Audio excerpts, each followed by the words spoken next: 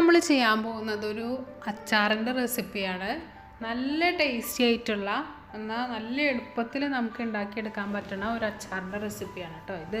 അപ്പോൾ green apple വെച്ചിട്ടാണ് നമ്മൾ ചെയ്യുന്നത്. ഇവിടെയൊക്കെ നന്നായിട്ട് കിട്ടുന്ന ഒരു സംഭവമാണല്ലോ ഗ്രീൻ ആപ്പിൾ. ഇപ്പോൾ പുറത്തുള്ളവർക്കൊക്കെ വളരെ സുലഭമായിട്ട് കിട്ടുന്നതാണ്. അപ്പോൾ മാങ്ങ ഒക്കെ കിട്ടാത്ത ടൈമിൽ നമുക്ക് ഗ്രീൻ ആപ്പിൾ ഇതുപോലെ അച്ചാറിട്ടാൽ മാങ്ങ കൊണ്ട് അച്ചാറിട്ടതിനേക്കാൾ ടേസ്റ്റാണിത്. ഇത് ചെയ്ത് നോക്കാത്തവരുണ്ടെങ്കിൽ എന്തായാലും നിങ്ങൾ ചെയ്ത് നോക്കണം. അപ്പോൾ മാങ്ങ ഈ അരിയുന്ന പോലെ തന്നെയാണ് ഞാൻ ഇതും അരിഞ്ഞിട്ടുള്ളത്. വല്ലാതെ നൈസായിട്ടല്ല, എന്നാൽ അത്യാവശ്യം ചെറിയ കഴമ്പോട് കൂടിയിട്ടാണ് കട്ട് ചെയ്തെടുത്തിട്ടുള്ളത്. ഇനി ഇതൊന്ന് പല ടൈപ്പിൽ നമുക്ക് അച്ചാറിടാം. ഞാനിപ്പോൾ ജസ്റ്റ് ഇങ്ങനെ ആദ്യം തന്നെ ഉപ്പും അതുപോലെ തന്നെ മുളക് പൊടിയും ഒന്ന് മിക്സ് ചെയ്ത് വെച്ചിട്ട് കുറച്ച് ടൈം വെയിൽ കൊള്ളിച്ച് എടുക്കുന്നുണ്ട്. അതല്ലാതെ തന്നെ നിങ്ങൾക്ക് അപ്പം തന്നെ അച്ചാർ ഉണ്ടാക്കണമെങ്കിൽ അങ്ങനെയും ചെയ്യാം, കുഴപ്പമൊന്നുമില്ല. ഇങ്ങനെ ചെയ്യുമ്പോൾ ഒന്നും കൂടി ടേസ്റ്റ് ഉണ്ടായിരിക്കും. അപ്പോൾ ഞാനിപ്പോൾ ഇട്ടിട്ടുള്ളത് നല്ല എരിവുള്ള മുളക് പൊടിയാണ്. നല്ല എരിവുള്ള മുളക് പൊടി ഒരു 2 ടേബിൾ സ്പൂൺ ഇട്ട് കൊടുത്തിട്ടുണ്ട്. അതുപോലെ തന്നെ പാകത്തിനുള്ള ഉപ്പും ഇട്ട് കൊടുത്തിട്ട് നന്നായിട്ടൊന്ന് മിക്സ് ചെയ്യാണ്. ഇനി നമ്മൾ അച്ചാർ താളിച്ചെടുക്കുമ്പോൾ മുളക് പൊടി വേറെ ആഡ് ചെയ്യുന്നുണ്ട്. അത് കശ്മീരി ചില്ലി പൗഡറാണ് ആഡ് ചെയ്യുന്നത്. അപ്പോൾ ഇതിപ്പോൾ പാകത്തിനുള്ള എരിവും പാകത്തിനുള്ള ഉപ്പും ഇട്ട് കൊടുത്തിട്ടാണ് ഞാൻ ഒരു കുറച്ച് ദിവസം മാരിനേറ്റ് ചെയ്ത് വെക്കുന്നത്. കുറച്ച് ദിവസം എന്ന് വെച്ചാൽ ടൈമുള്ളവർക്ക് കുറച്ച് ദിവസം ചെയ്യാം. അതല്ല പെട്ടെന്ന് തന്നെ ഉണ്ടാക്കിയെടുക്കുന്നവർക്കാണെന്നുണ്ടെങ്കിൽ ജസ്റ്റ് ഇങ്ങനെ ചെയ്ത് വെച്ചിട്ട് അപ്പം തന്നെ ഒരു അരമണിക്കൂറിനുള്ളിൽ തന്നെ നമുക്ക് ഉണ്ടാക്കിയെടുക്കാവുന്നതാണ് കേട്ടോ. അപ്പോൾ ഞാനിത് ഒരു ദിവസം വെയിലത്ത് ഇങ്ങനെ വെച്ചതിന് ശേഷമാണ് ഉണ്ടാക്കി എടുത്തിട്ടുള്ളത്. അപ്പോൾ അച്ചാർ ഉണ്ടാക്കാൻ വേണ്ടിയിട്ട് ഞാനൊരു പാത്രത്തിനകത്തോട്ടേക്ക് വെളിച്ചെണ്ണയാണ് ഒഴിച്ചു കൊടുത്തിട്ടുള്ളത്. നല്ലെണ്ണ നിങ്ങളുടെ കയ്യിലുണ്ടെന്നുണ്ടെങ്കിൽ നല്ലെണ്ണ ഉപയോഗിക്കാം കേട്ടോ. നല്ലെണ്ണയാണ് ടേസ്റ്റ് ഒന്നും കൂടി കൂടുതൽ കിട്ടുക. വെളിച്ചെണ്ണ ചൂടായിട്ട് വരുമ്പോൾ ഞാൻ ഒരു 3/4 ടേബിൾ സ്പൂണോളം ഉലുവയാണ് ഇട്ട് കൊടുത്തിട്ടുള്ളത്. ഉലുവ മുഴുവനോടെ തന്നെയാണ് ഇട്ട് കൊടുത്തിട്ടുള്ളത്, പൊടിച്ചിട്ടൊന്നുമില്ല. അപ്പോൾ ഉലുവ ജസ്റ്റ് ഒന്ന് മൂത്ത് വരുമ്പോൾ ആണ് ഞാൻ കടുക് ഇട്ട് കൊടുക്കുന്നത്. കടുകും ഇതുപോലെ തന്നെ ഒരു 3/4 ടേബിൾ സ്പൂണോളം തന്നെ ഇട്ട് കൊടുത്തിട്ടുണ്ട്. ഇത് 2-3 നന്നായിട്ടൊന്ന് മൂത്ത് വരട്ടെ, അതിന് വേണ്ടിയിട്ട് വെയിറ്റ് ചെയ്യാം. അപ്പോൾ അത് മൂത്ത് വരുമ്പോൾ ഞാൻ ഉണക്കമുളക് ഇട്ട് കൊടുത്തിട്ടുണ്ട് ഒരു 2 ഇനി ഓരോ ടേബിൾ സ്പൂൺ വീതം വെളുത്തുള്ളിയാണ്. വെളുത്തുള്ളി ഇങ്ങനെ ചെറുതായിട്ട് അരിഞ്ഞെടുത്തിട്ടുള്ളതാണ് കേട്ടോ അതിൽ ഇട്ട് കൊടുത്തിട്ടുള്ളത്. മീഡിയം ഫ്ലെയിമിനകത്ത് വയ്ക്കുക. അതേപോലെ തന്നെ ഒരു ചെറിയ പീസ് ഇഞ്ചിയും ചെറിയ ചോപ്പ് ചെയ്തിട്ട് എടുത്തിട്ടുള്ളതാണ്, അതും ഇട്ട് കൊടുക്കുക.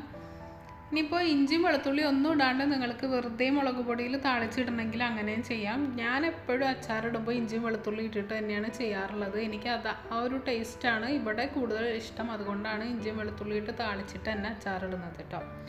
അച്ചാറൊക്കെ എല്ലാതും ഒരേ പ്രൊസീജിയറിൽ തന്നെയാണ് ചെയ്തെടുക്കുക, ഏത് അച്ചാറാണെങ്കിലും. അപ്പോൾ ഇപ്പോൾ നമ്മൾ പച്ചമുളകും കൂടി ഇട്ട് കൊടുത്തിട്ടുണ്ട്. ഒരു 3 പച്ചമുളക്, നല്ല എരിവുള്ള പച്ചമുളകും കൂടി ചോപ്പ് ചെയ്തിട്ട് ഇട്ട് കൊടുത്തിട്ടുണ്ട്. ഇനി മീഡിയം ഫ്ലെയിമിലിട്ടിട്ട് ഈ ഇഞ്ചിയും വെളുത്തുള്ളിയും ഒക്കെ നന്നായിട്ടൊന്ന് മൂത്ത് വരണ വരെ നമ്മൾ വെയിറ്റ് ചെയ്യാം.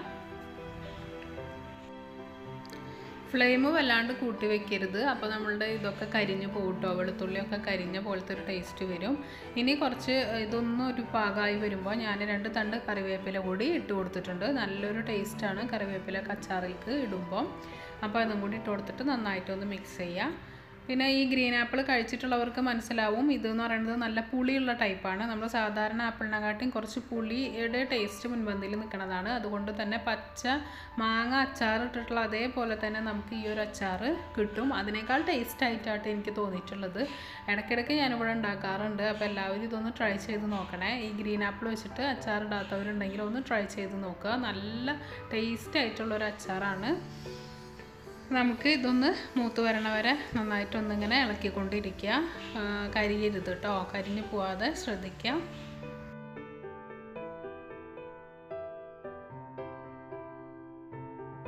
ഇപ്പോൾ നമ്മളുടെ ഇഞ്ചിയും വെളുത്തുള്ളിയൊക്കെ ഒരുവിധം ഒരു ചെറിയൊരു ഗോൾഡൻ കളറിന് ആയിട്ട് വന്നിട്ടുണ്ട്. ഈ ഒരു സമയത്ത് ഞാൻ ഫ്ലെയിം ഓഫ് ചെയ്തു, കാരണം സ്റ്റീലിൻ്റെ പാത്രം ആയതുകൊണ്ട് തന്നെ അത്യാവശ്യം നല്ല ചൂടുണ്ടാവും എണ്ണയ്ക്ക്.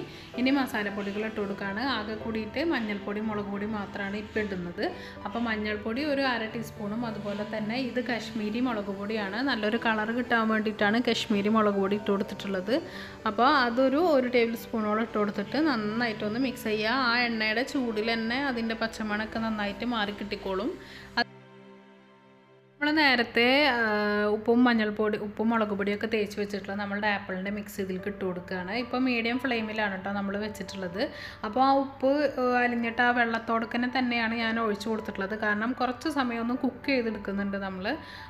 ജസ്റ്റ് ആ ഒരു എരിവും പുളിയൊക്കെ നന്നായിട്ടൊന്ന് പാകമായിട്ട് വരാൻ വേണ്ടിയിട്ട് ചെറിയ തീയിലിട്ടിട്ട് നമ്മൾ ചെറുതായിട്ടൊന്ന് തിളപ്പിച്ചെടുക്കുന്നുണ്ട്. അതുകൊണ്ടാണ് ഞാൻ ആ വെള്ളത്തോടക്കനെ തന്നെ ഒഴിച്ചു കൊടുത്തിട്ടുള്ളത്. അപ്പോൾ ആ ഒരു പുളിയും ഒക്കെ ഇറങ്ങിയിട്ടുള്ള ഒരു വെള്ളമായിരിക്കും അത്. എന്നിട്ട് നന്നായിട്ടൊന്ന് മിക്സ് ചെയ്തിട്ട് വെക്കുക. അത്യാവശ്യം നല്ല പുളിയോട് തന്നെയുള്ള അച്ചാറാണ് കേട്ടോ ഇത്. കാരണം എന്താ വെച്ചാൽ ഈ ഗ്രീൻ ആപ്പിളിന് തന്നെ അത്യാവശ്യം നല്ല പുളി ഉണ്ടാവും. ഇപ്പോൾ നന്നായിട്ട് തിളച്ച് വരുന്നുണ്ട്. ഈ ഒരു സമയത്ത് ഒരു ടേബിൾ സ്പൂൺ മാത്രം ഇതിലേക്ക് സുർക്കയുടെ അളവ് വേണ്ടി വരുള്ളൂ. കാരണം ആ ഒരു ഉപ്പും അതുപോലെ തന്നെ മുളകൊക്കെ നമ്മൾ തേച്ച് വെച്ചിട്ടുള്ള ആ ഒരു വെള്ളത്തിൽ തന്നെ നന്നായിട്ട് പുളിയുടെ ഒരു ടേസ്റ്റ് ഉണ്ടായിരിക്കും കേട്ടോ. അതുകൊണ്ടാണ് കുറവ് സുർക്ക ഒഴിച്ചു കൊടുത്തത്. അതും ആവശ്യമുണ്ടെങ്കിൽ മാത്രം ഒഴിച്ചു കൊടുത്താൽ മതി. പിന്നെ അച്ചാർ കേടാവാണ്ടൊക്കെ ഇരിക്കാൻ വേണ്ടിയിട്ട് എന്തായാലും നമ്മൾ വിനാഗിരി യൂസ് ചെയ്യാറുണ്ടല്ലോ, അത് കാരണം കൊണ്ട് ഒഴിച്ചു കൊടുത്തിട്ടുള്ളതാണ്. അപ്പോൾ അതും കൂടി ഇട്ടിട്ട് നന്നായിട്ടൊന്ന് മിക്സ് ചെയ്തിട്ട് വെക്കുക. അപ്പോൾ ഓൾമോസ്റ്റ് നമ്മളുടെ അച്ചാറിൻ്റെ പരിപാടി കഴിയാറായിട്ടുണ്ട്.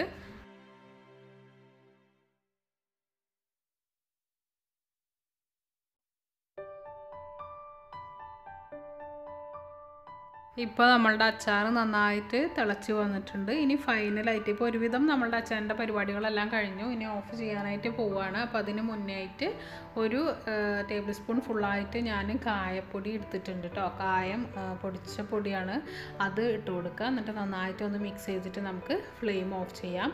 കായത്തിൻ്റെ പൊടി ഇടുമ്പോൾ നല്ലൊരു ഫ്ലേവറാണ് നമ്മുടെ അച്ചാറിന്. ഇനി മുഴുവനോടുള്ള കായാണെന്നുണ്ടെങ്കിൽ വെളിച്ചെണ്ണയിലൊന്ന് ചൂടാക്കി എടുത്തിട്ട് പൊടിച്ചിട്ട് ഇട്ട് കൊടുത്താൽ മതിയാവും. അതാണ് കൂടുതൽ ടേസ്റ്റ് ഒന്നും കൂടെ. അത് കയ്യിലുണ്ടെങ്കിൽ അങ്ങനെ ചെയ്താൽ മതിയാവും.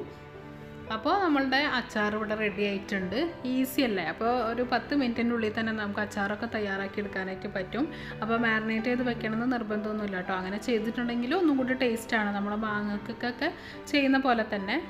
ഒരു സമയത്ത് തന്നെ അച്ചാറിൻ്റെ ഫ്ലെയിമൊക്കെ ഓഫ് ചെയ്യാണ്. അപ്പോൾ ഇതുപോലെ ലൂസായിട്ടിരിക്കുന്നത് കണ്ടിട്ട് കുഴപ്പമൊന്നുമില്ല. കാരണം എന്താണെന്ന് വെച്ചാൽ ഇത് നന്നായിട്ട് ചൂട് ആറിയതിന് ശേഷം മാത്രമേ നമ്മൾ കുപ്പിയിലേക്ക് അല്ലെങ്കിൽ അച്ചാറാക്കി വെക്കണ ബോട്ടിലിൽ വെക്കുള്ളൂ. അപ്പോൾ ആ ഒരു സമയത്ത് ഇത് നല്ല ഒരു തിക്ക് കൺസിസ്റ്റൻസിയിൽ തന്നെ ആയിട്ട് വരും ചൂടാറി കഴിയുമ്പോൾ. അപ്പോൾ എല്ലാവരും ഈ ഒരു റെസിപ്പി ട്രൈ ചെയ്ത് നോക്കുക. എന്തായാലും നിങ്ങൾക്ക് ഇഷ്ടമാവും. മാങ്ങ ഒക്കെ കിട്ടാൻ ബുദ്ധിമുട്ടുള്ള സ്ഥലത്ത് ഇതുപോലെ ഗ്രീൻ ആപ്പിളൊക്കെ കിട്ടുമ്പോൾ ചെയ്ത് വയ്ക്കുക. മാങ്ങ അച്ചാറിൻ്റെ അതേപോലെ തന്നെ നല്ല ടേസ്റ്റുള്ള ഒരു അച്ചാറാണ് കേട്ടോ. അപ്പോൾ എപ്പോഴും പറയാറുള്ള പോലെ തന്നെ ചാനൽ സബ്സ്ക്രൈബ് ചെയ്യുക. റെസിപ്പീസ് ഇഷ്ടമാവുകയാണെന്നുണ്ടെങ്കിൽ ലൈക്ക് ചെയ്യാനും അതുപോലെ തന്നെ ഷെയർ ചെയ്യാനൊന്നും മറക്കരുത്. Thank you.